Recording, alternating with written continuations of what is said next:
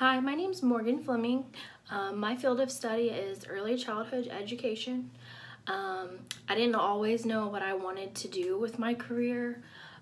When I first graduated high school, my mom, she's always been in the medical field, so she just kind of assumed that I was going to do that as well.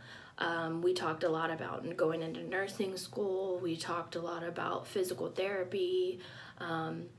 And I wasn't really interested in either one of those. And she works at Texas Children's, and she works with an occupational therapist who kind of opened my eyes to what occupational therapy was. And I had a really big interest in it only because I liked where she worked.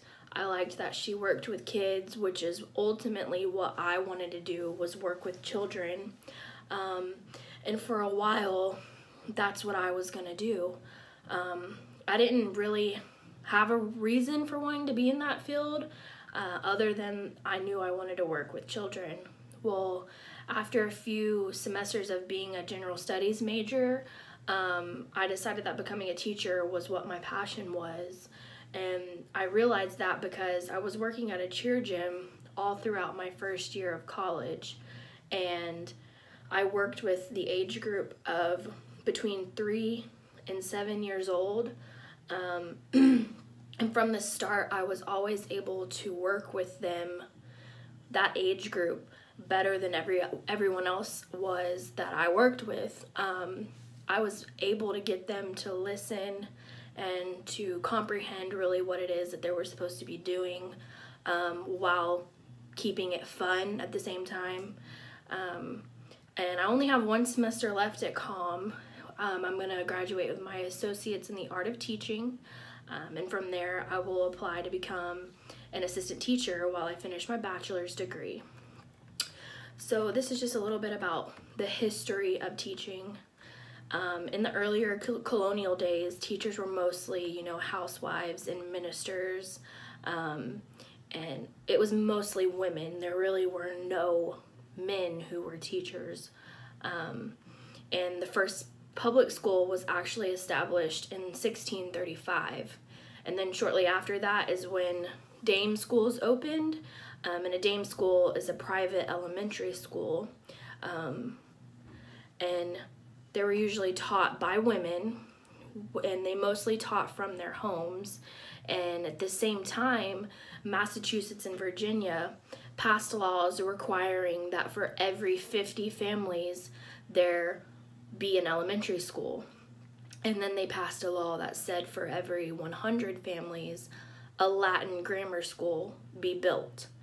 And in the colonial days, the only subjects that were taught were reading, writing, and religion. Nothing else was really important to anybody back then other than those 3 subjects. So in the 1800s, a little ways later down the line, Massachusetts required for every 500 families there be a high school for all students. And also in the 1800s is when teachers' training became more adequate. It was more important for them to have good training, and that's when they started raising the pay for teachers. Most states were also requiring at this time that teachers needed to be certified and licensed to teach. And as y'all know, every teacher has to get certified in the state that they work in. So the 1800s is when that began. So the 1900s is when more men did start to become teachers because it became more of a desired profession. It wasn't looked at as something that women had to do anymore. It was becoming a big profession, so men wanted to do it too. Now, the biggest turning point in education was in 1954. I know most people know about this U.S. Supreme Court case called Brown versus Board of Education. It declared that separate but equal schools were actually unequal, and it's when they made all public schools in the U.S. integrated. And today, in today's teaching world, it has advanced to where we now can learn off of televisions and computers, and it can make, learning easier and most definitely more fun. But, just like we're doing an online course now.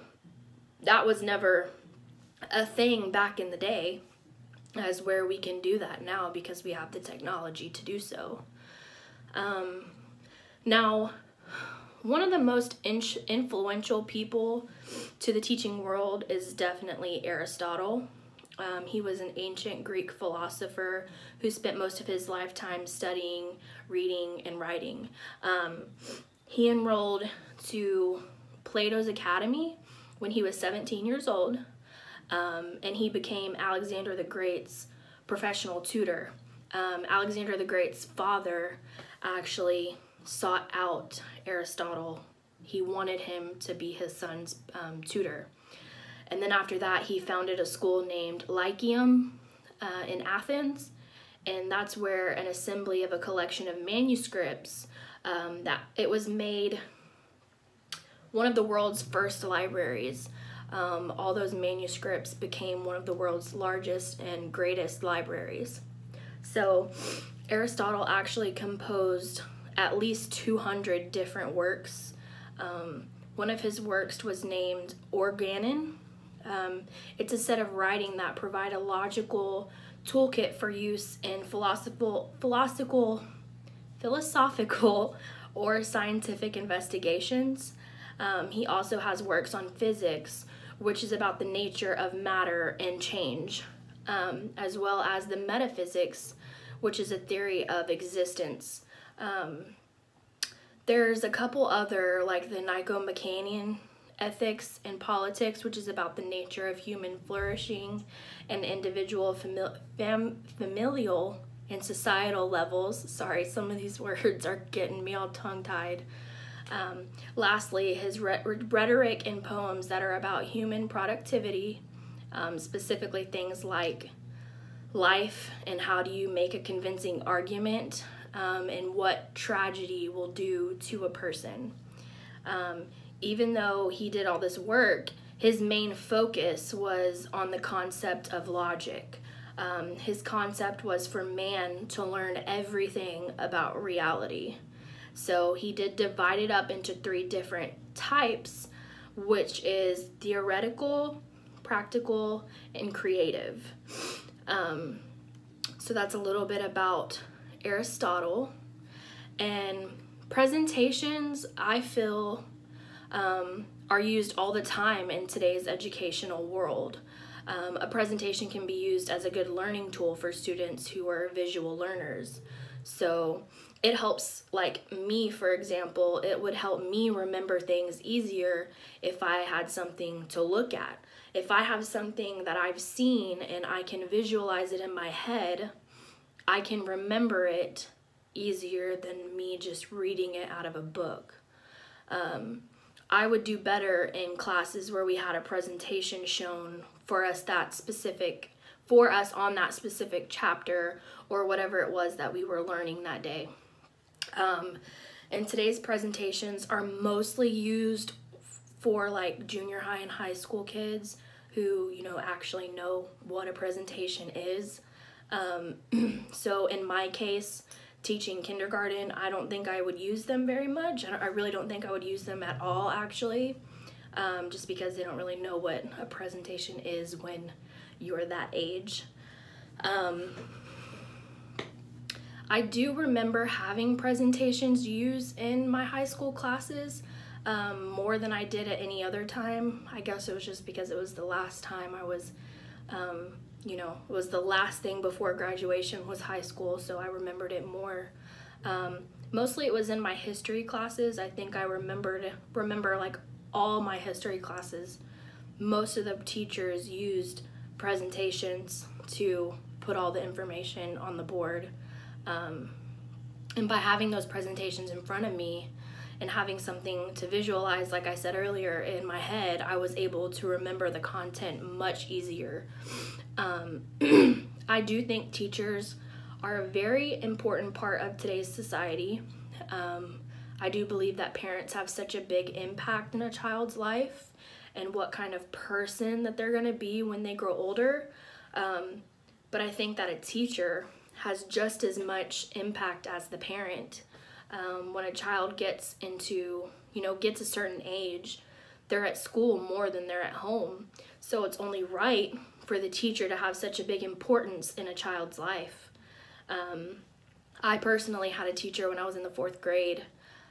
She was, the sweetest lady ever. Her name was Sister Joyce Ann. I did go to Our Lady of Lourdes in Hitchcock, so she was a nun, but she was always such a motivating teacher, and it made it really easy for you to want to come to school because she made her classroom, fun. It wasn't, just going and reading a book and doing nothing all day, but, being lectured. She made it fun for you to want to be at school. So I'm really happy with the decisions that I've made as far as my educational career. I'm happy in the field of study that I've chose, and I'm really excited to see what my future has in store for me.